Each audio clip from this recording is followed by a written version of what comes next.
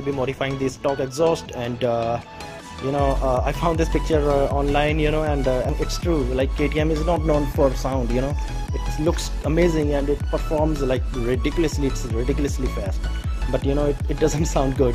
So I'm gonna do a couple of mods in the stock exhaust, and for that we're gonna have to take out the exhaust, this muffler, and for that we're gonna have to take out the lower end fairing first. Alright, so let's get started, shall we?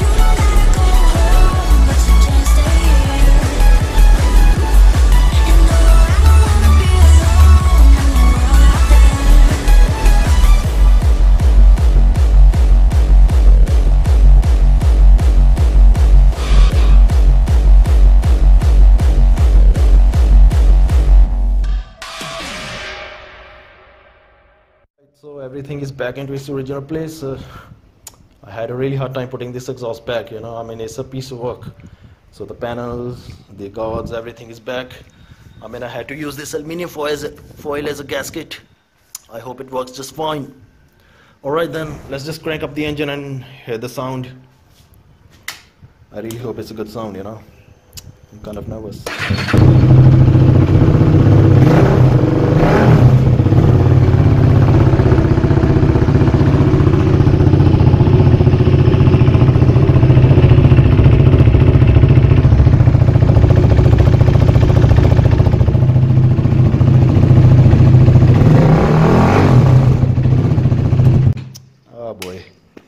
It became quite louder than I expected.